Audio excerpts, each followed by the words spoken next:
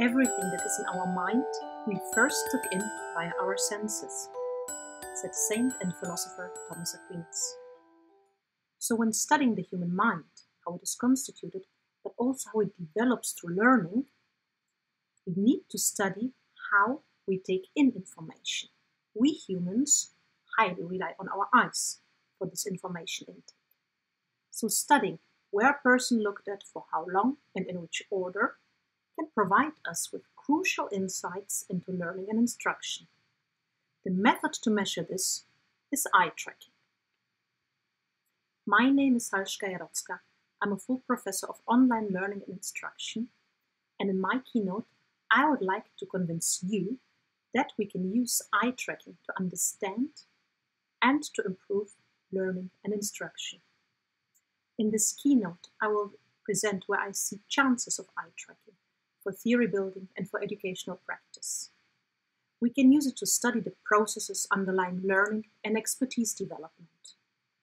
We can use it to improve the instructional design of learning and testing material.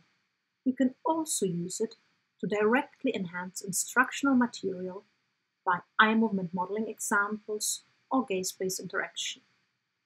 However, I would also like to discuss the challenges of eye tracking.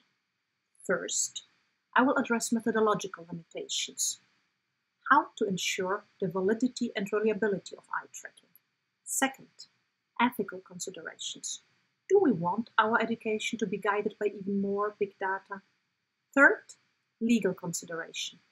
How to responsibly use eye tracking in relation to the General Data Protection Regulation.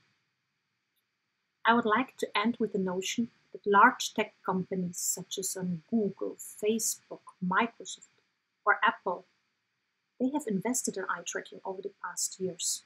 So it is likely that eye trackers will enter our everyday lives, but also, ultimately, our educational system.